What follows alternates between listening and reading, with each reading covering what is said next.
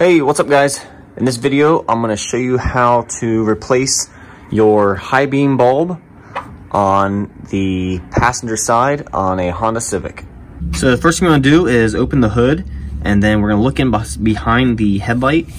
And right here this is the bulb, and this is the plug. And we're gonna pop both these out by turning it counterclockwise.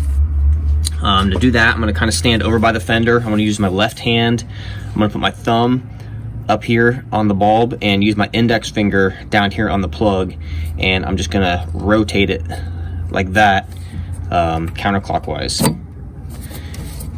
And you can see the pin, alignment pins there, there's 3 of them. When you twist it, they pop out into the opening there, and then you just pull directly out on it.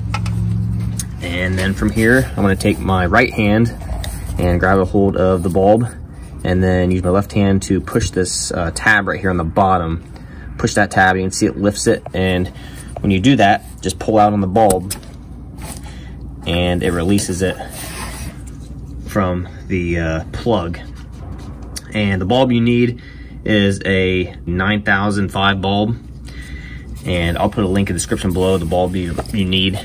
And get your new bulb, and then you can plug it in and then put it back in the hole, but I've actually found that it's easier to put the bulb in first and then plug it in later. So we're going to put it in, and again, notice what angle it's facing. So it's facing at like a 45, kind of like down away from the engine. So you want to get those lined up, push it in, and then turn it clockwise. And when we turn it clockwise, it'll click and it'll be perfectly up and down, and that's when it's locked in. And then go ahead and take your plug and snap it back in, and you're good to go. That's it guys, that's how you replace your bulb. Thanks for watching.